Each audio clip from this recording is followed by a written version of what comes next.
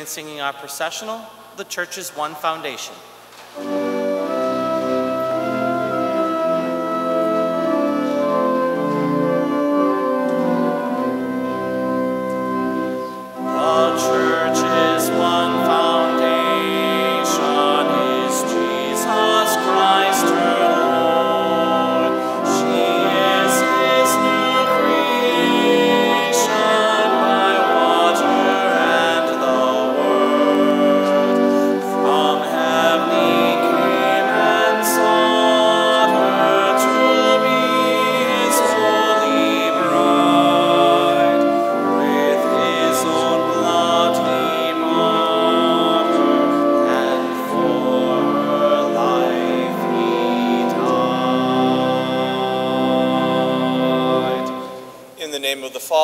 The Son, and of the Holy Spirit. Amen.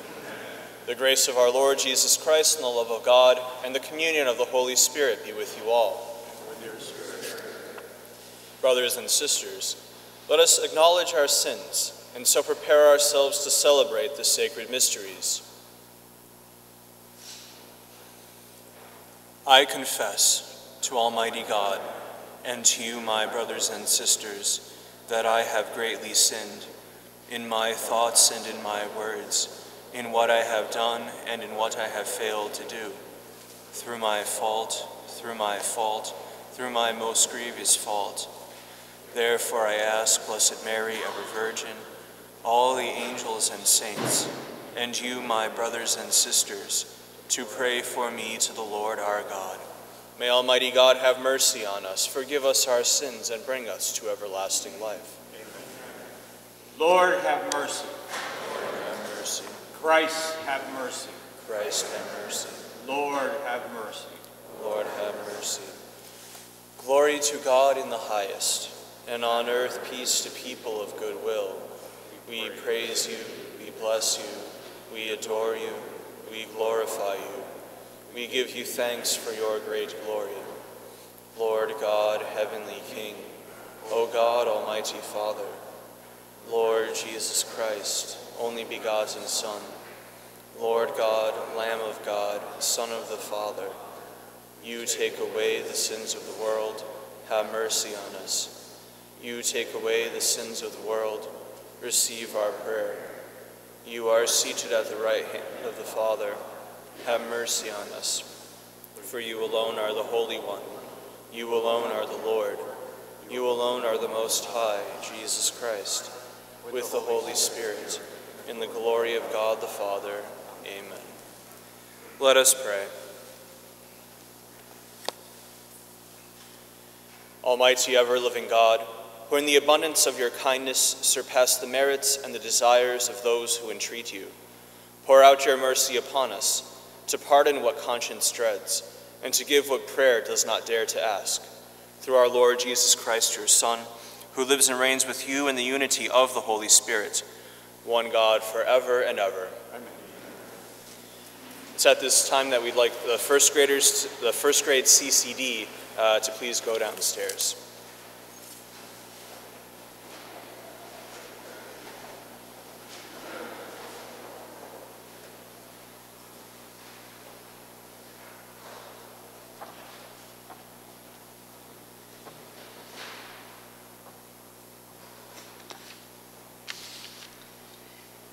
A reading from the book of the prophet Isaiah. Let me now sing of my friend's song concerning his vineyard. My friend had a vineyard on a fertile hillside. He spaded it, cleared it of stones, and planted the choicest vines. Within it he built a watchtower and hewed out a wine press. Then he looked for the crops of grapes, but what it yielded was wild grapes. Now, inhabitants of Jerusalem and people of Judah, judge between me and my vineyard. What more was there to do for my vineyard that I had not done? Why, when I looked for the crop of grapes, did it bring forth wild grapes? Now, I will let you know what I mean to do with my vineyard. Take away its hedge, give it to grazing, break through its wall, let it be trampled. Yes, I will make it a ruin. It shall not be pruned or hoed, but overgrown with thorns and briars. I will command the clouds not to send rain upon it. The vineyard of the Lord of hosts is the house of Israel, and the people of Judah are his cherished plant. He looked for judgment, but see, bloodshed, for justice, but hark, the outcry. The word of the Lord.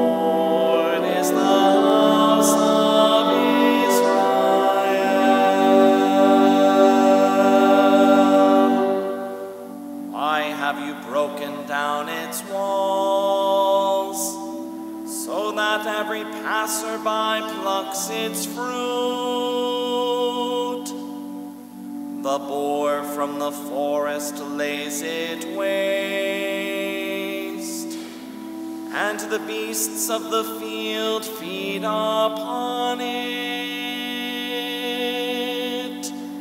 The vineyard of the Lord is the house of Israel.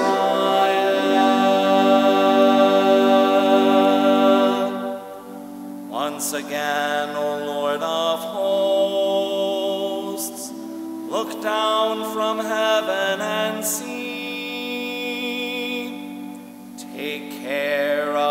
Vine and protect what your right hand has planted, the Son of Man, whom you yourself made strong. The vineyard of the Lord is the house of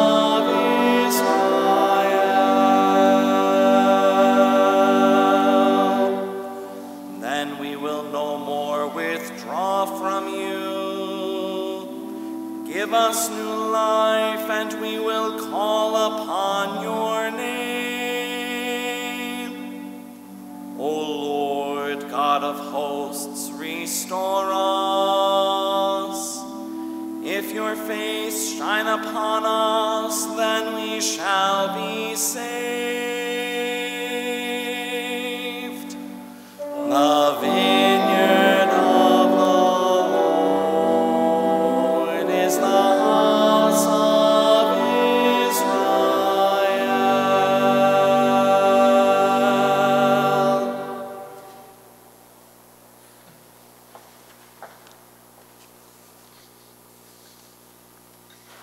A reading from the letter of St. Paul to the Philippians. Brothers and sisters, have no anxiety at all, but in everything, by prayer and petition, with thanksgiving, make your requests known to God. Then the peace of God, that surpasses all understanding, will guard your hearts and minds in Christ Jesus. Finally, brothers and sisters, whatever is true, whatever is honorable, whatever is just, whatever is pure, whatever is lovely, whatever is gracious, if there is any excellence, and if there is anything worthy of praise, think about these things. Keep on doing what you have learned and received and heard and seen in me. Then the God of peace will be with you. The word of the Lord.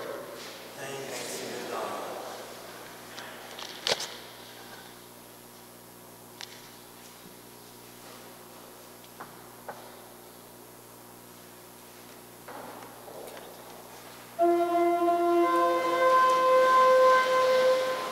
Alleluia, alleluia, alleluia. Alleluia, alleluia, alleluia.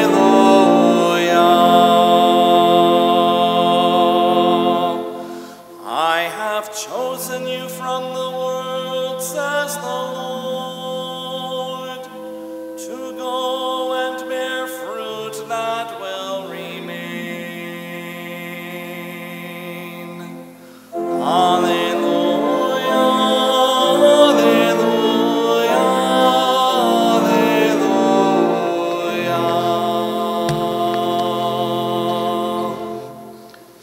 The Lord be with you. A reading from the Holy Gospel according to Matthew. Jesus said to the chief priests and the elders of the people, "Hear another parable. There was a landowner who planted a vineyard, put a hedge around it, dug a winepress in it, and built a tower. Then he leased it to tenants and went on a journey. When vintage time drew near, he sent his servants to the tenant to obtain his produce. But the tenant seized the servants, and one they beat, another they killed, and a third they stoned. Again he sent other servants more numerous than the first ones, but they treated them in the same way. Finally, he sent his son to them, thinking, 'They will respect my son.' But when the tenants saw the son, they said to one another, 'This is the heir. Come, let us kill him and acquire his inheritance.' They seized him, threw him out of the vineyard, and killed him. What will the owner of the vineyard do to these tenants when he comes?" They answered him, "He will put those wretched men to a wretched death and lease his vineyard to other tenants, who will give him the produce at the proper times." Jesus said to them, "Did you never read in the scriptures, 'The stone that the builders rejected has become the cornerstone'? By the Lord has this been done, and it is wonderful in our eyes. Therefore I say to you, the kingdom of God will be taken away from you and given to a people that will produce its fruit." The Gospel of the Lord. Praise to the Lord Jesus Christ.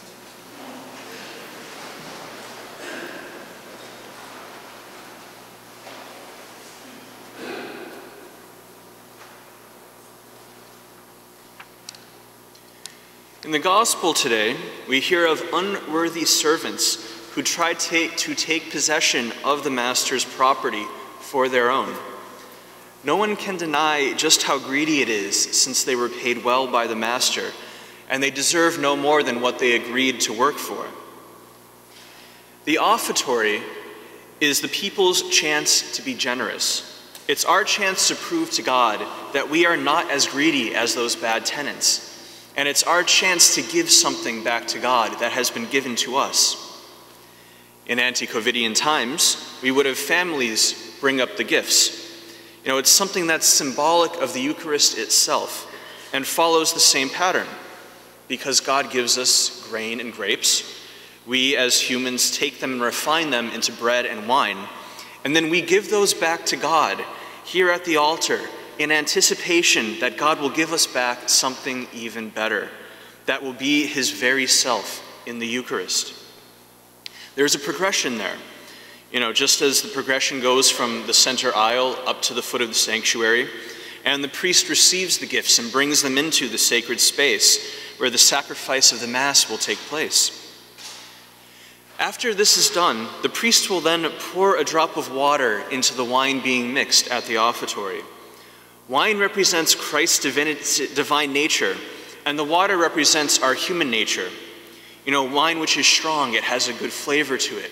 And then human nature, which is more like water, compared with wine, it's weak. There's not much there. But the mixing of the two signifies Christ's incarnation, but it also points to his passion, when blood and water flowed from his side. The mingling of the two recalls the work of his redemption on the cross, which started with God becoming man, with that incarnation, and was completed when Christ poured out everything he had for us by dying and laying down his life for us. During this time, the priest will also say many prayers of preparation. He blesses the bread and wine for the specific purpose of it later becoming the Eucharist. The priest raises up the chalice towards the crucifix to show the union of the offering with Christ's same offering on the cross. Once the priest says that blessing, he has to consecrate those gifts because that blessing reserves them for God alone. Think back to the book of Exodus, where there were certain oblations that the priestly Levites would put aside for the Lord, and no one could touch those. Those were for God alone. And it's the same at the Mass with the bread and wine once they've been offered to our Lord. The gifts can't be used for anything else. This moment brings us back to our true place before God, and it purifies us. It prepares us to enter into God and to share in his divine activities. The offertory opens up that door, and it opens up that door to union with God. Since we are at Mass and we are participating in Christ's sacrifice on the cross, in an offering to the Father, and since we expect the bread and wine to change into the body and blood of Christ, something for you to meditate on was that just as a change is to take place in the bread and wine, a change should take place in each and every one of you. After you receive the Eucharist, you should be transformed and you should become more Christ-like than you were before. You should take what you've heard during the liturgy of the Word, and it should transform your minds, and the Eucharist should transform your hearts to go out and then be disciples, bringing more people into the fold. The priest, after he's made this offering, will bow profoundly. We as priests, we should be humbled by our own weakness and the greatness of the sacrifice that is about to be offered.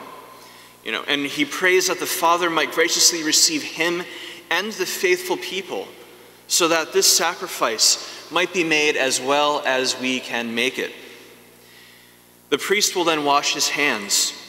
Clean must the hands be that are to touch, to offer, and are to dispense that holy, spotless victim. The offertory is a reminder that we as Catholics are called to make as many daily offertories as we can. Everything that happens in life should begin with God in mind. Everything that we do should be done for him. And everything that's brought to completion, we should thank God for.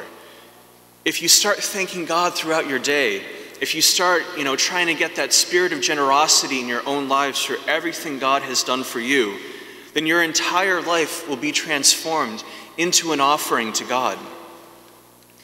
The Orate, or the Pray, Brothers and Sisters, that my sacrifice and yours, is next.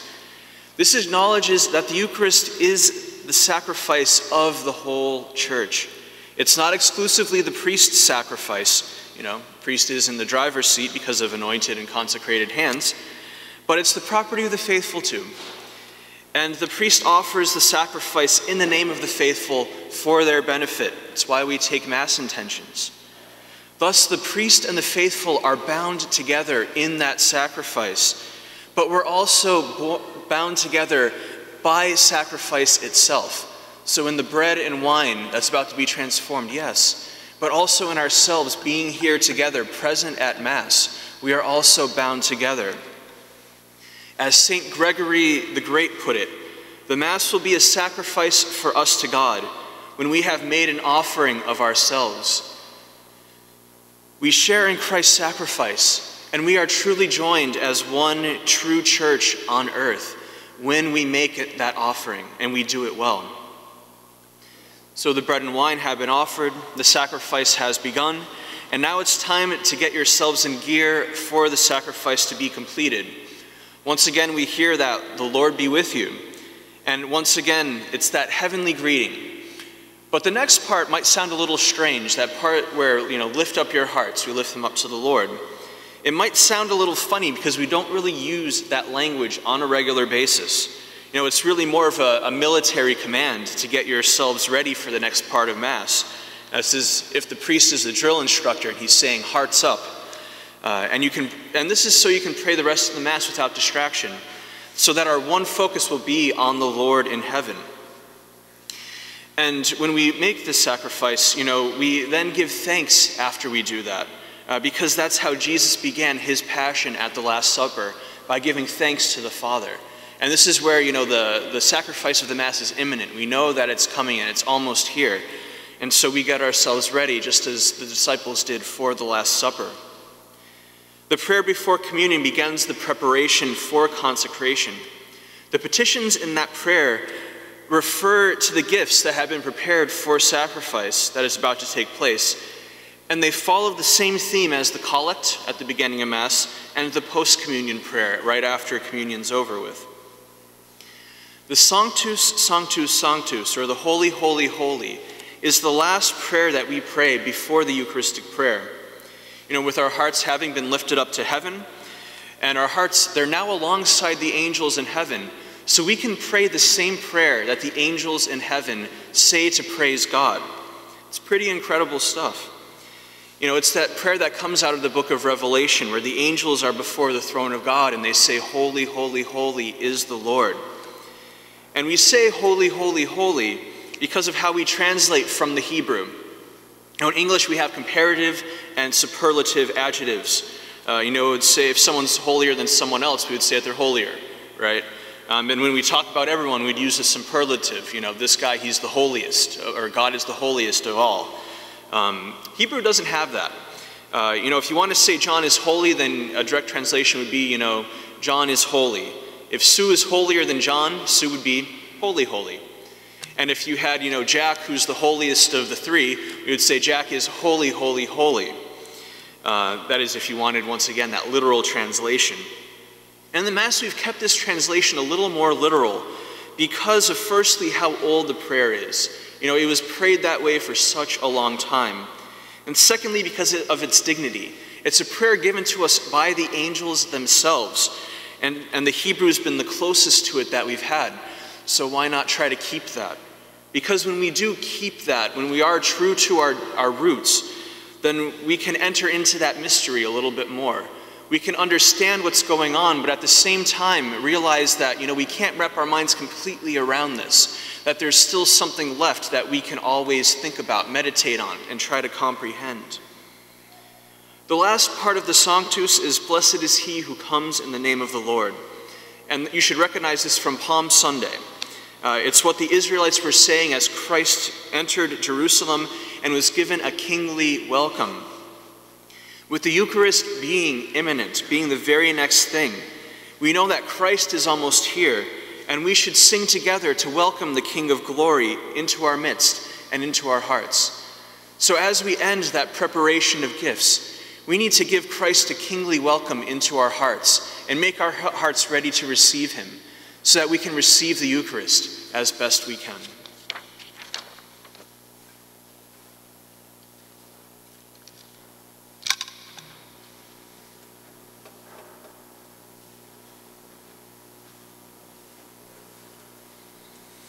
I believe in one God, Father Almighty, maker of heaven and earth, all things visible and invisible. I believe in one Lord Jesus Christ, the only begotten Son of God, born of the Father before all ages, God from God, light from light, true God from true God, begotten, not made, consubstantial with the Father. Through him all things were made. For us men and for our salvation, he came down from heaven, and by the Holy Spirit was incarnate of the Virgin Mary and became man. For our sake he was crucified under Pontius Pilate. He suffered death and was buried, and rose again on the third day in accordance with the Scriptures. He ascended into heaven and is seated at the right hand of the Father. He will come again in glory to judge the living and the dead, and his kingdom will have no end. I believe in the Holy Spirit, the Lord, the giver of life, who proceeds from the Father and the Son, who with the Father and the Son is adored and glorified, who has spoken through the prophets. I believe in one holy, Catholic, and Apostolic Church. I confess one baptism for the forgiveness of sins, and I look forward to the resurrection of the dead and the life of the world to come. Amen. Gathering our prayers and petitions into one, we now offer them to our Heavenly Father. Our response, Lord, hear our prayer. For Pope Francis, we pray to the Lord. Lord, hear our prayer. For peace in our world, we pray to the Lord. Lord, hear our prayer.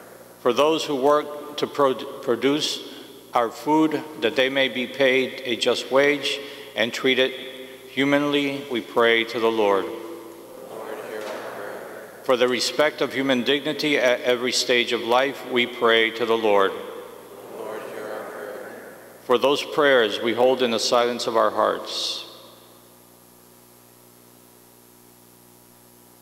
we pray to the Lord. Lord, hear our prayer.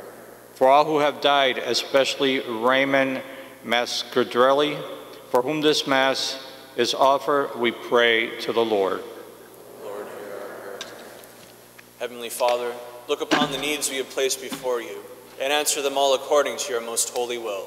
Through Christ our Lord. Amen.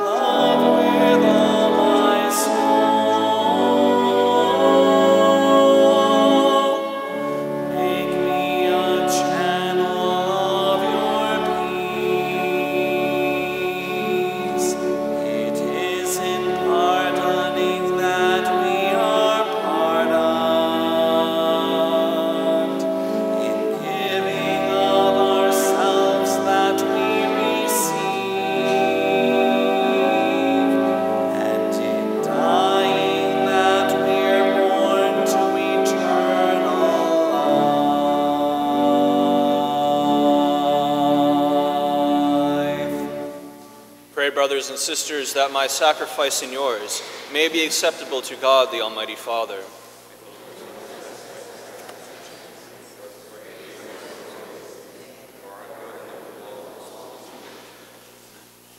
Accept, O Lord, we pray, the sacrifices instituted by your commands, and through the sacred mysteries, which we celebrate with dutiful service, graciously complete the sanctifying work by which you are pleased to redeem us.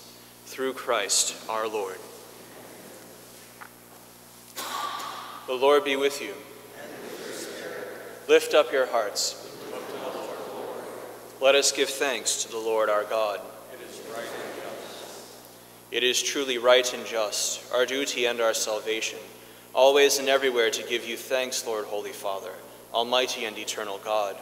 For we know it belongs to your boundless glory that you came to the aid of mortal beings with your divinity, and even fashioned for us a remedy out of mortality itself, that the cause of our downfall might become the means of our salvation through Christ our Lord. Through him the host of angels adores your majesty and rejoices in your presence forever. May our voices, we pray, join with theirs in one chorus of exultant praise as we acclaim.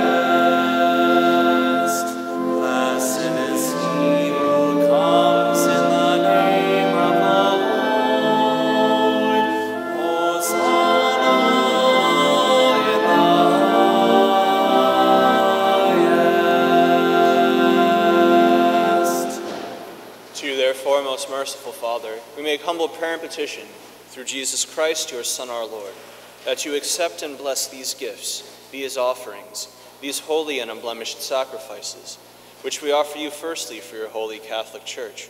Be pleased to grant her peace, to guard, unite, and govern her throughout the whole world, together with your servant Francis, our Pope, and Robert, our Bishop, and all those who, holding to the truth, hand on the Catholic and Apostolic faith.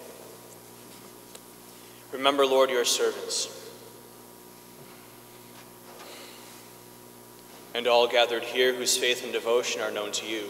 For them we offer you this sacrifice of praise, or they offer it for themselves and all who are dear to them, for the redemption of their souls and hope of health and well-being, and paying their homage to you, the eternal God, living and true.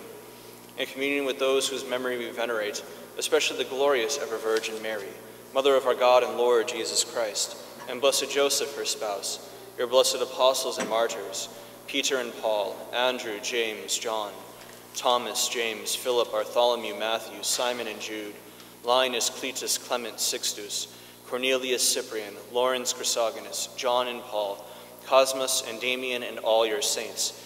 We ask that through their merits and prayers in all things, we may be defended by your protecting help. Therefore, Lord, we pray, graciously accept this oblation of our service, that of your whole family.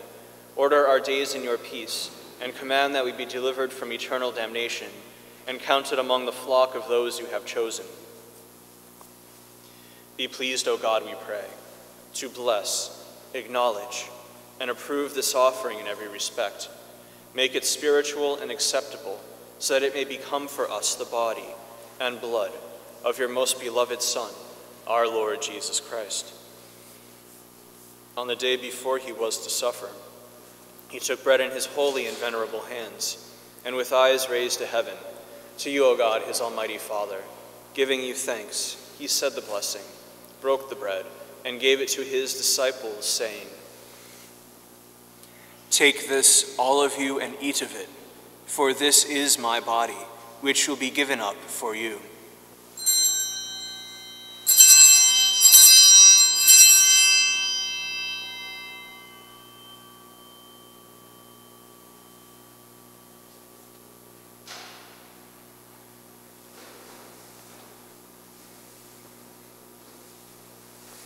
In a similar way, when supper was ended, he took this precious chalice in his holy and venerable hands, and once more giving you thanks, he said the blessing, and gave the chalice to his disciples, saying, "Take this, all of you, and drink from it, for this is the chalice of my blood, the blood of the new and eternal covenant, which will be poured out for you and for many, for the forgiveness of sins.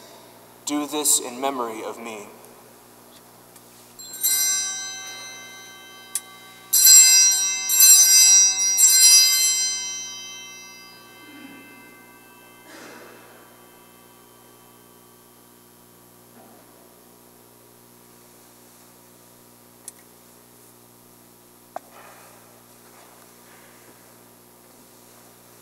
Mysterium Fidei.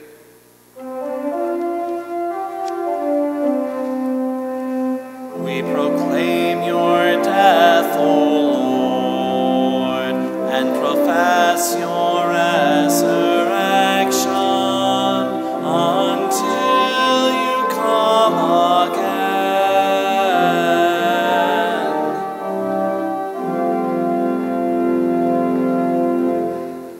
Therefore, O Lord, as we celebrate the memorial of the Blessed Passion, the resurrection from the dead, and the glorious ascension into heaven of Christ your Son, our Lord, we, your servants and your holy people, offer to your glorious majesty, from the gifts that you have given us, this pure victim, this holy victim, this spotless victim, the holy bread of eternal life, and the chalice of everlasting salvation.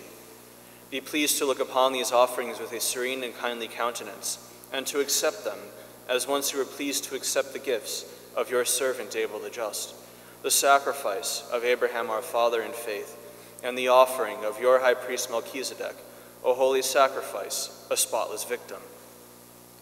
In humble prayer we ask you, Almighty God, command that these gifts be borne by the hands of your holy angel to your altar on high in the sight of your divine majesty, so that all of us, who through this participation at the altar receive the most holy body and blood of your Son, may be filled with every grace and heavenly blessing. Remember also, Lord, your servants who have gone before us with the sign of faith, and rest in the sleep of peace.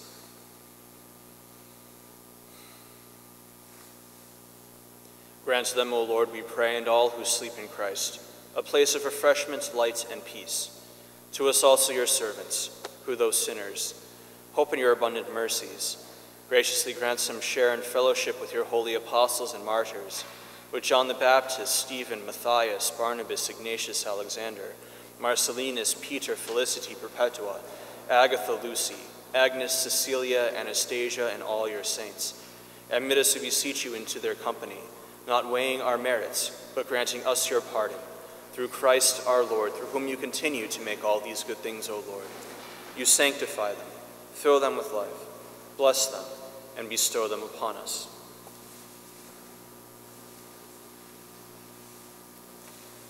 Through him, and with him, and in him, O God, Almighty Father, in the unity of the Holy Spirit, all glory and honor is yours, forever and ever.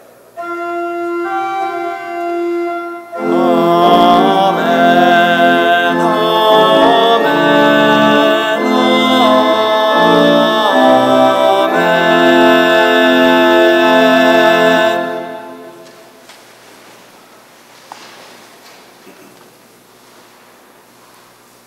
Let us pray. At the Savior's command, informed by divine teaching, we dare to say, Our Father, who art in heaven, hallowed be thy name. Thy kingdom come, thy will be done, on earth as it is in heaven. Give us this day our daily bread, and forgive us our trespasses, as we forgive those who trespass against us. And lead us not into temptation, but deliver us from evil. Deliver us, Lord, we pray, from every evil. Graciously grant peace in our days, that by the help of your mercy we may be always free from sin and safe from all distress, as we await the blessed hope and the coming of our Savior, Jesus Christ.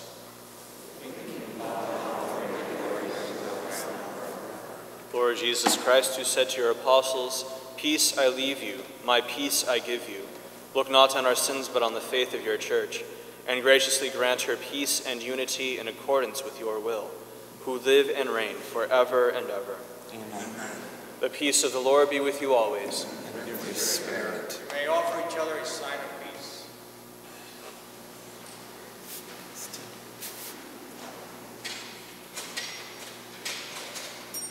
Okay.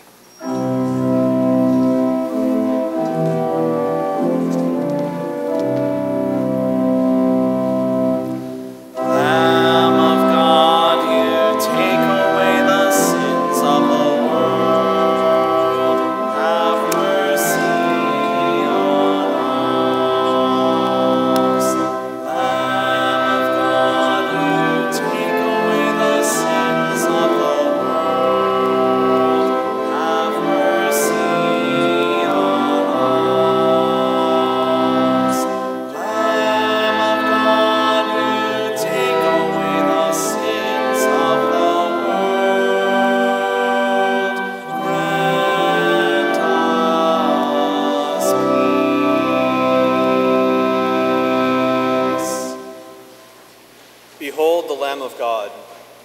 Behold him who takes away the sins of the world.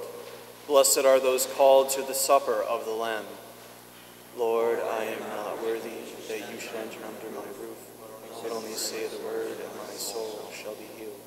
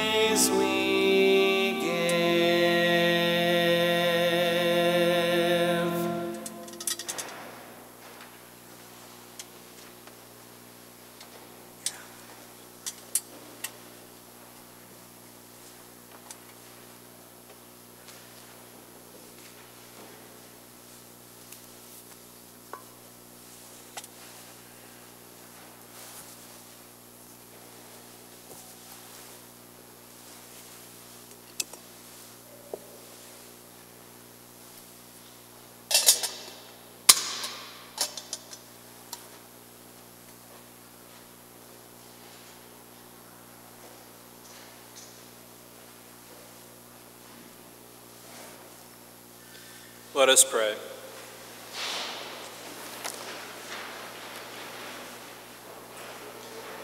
Grant us, Almighty God, that we may be refreshed and nourished by the sacrament which we have received, so as to be transformed into what we consume. Through Christ our Lord. Just a few announcements. Today at 1 p.m. we're going to have the blessing of animals right here out in front of the church. Whether they have fur, feathers, or scales, bring them out. Just make sure that they don't eat someone else's animal. And then the rosary, there's going to be a townwide rosary on Saturday in front of Holy Trinity Church at noon. So it'd be great if we could have a good showing, be outside, keep our space, all that, but just be a good presence and be able to pray for our country during this month of the rosary. And also I have my topic for the end of the month. It's going to be Ghosts and Fallen Angels. I was going to call it Haunted Houses and Demons, but a little too cliche. So Ghosts and Angels, 7 p.m., Lower Church, on the 27th of October. The Lord be with you. And with your spirit. May Almighty God bless you, the Father, and the Son, and the Holy Spirit. Amen. Go in peace to love and serve the Lord. Thanks be to God.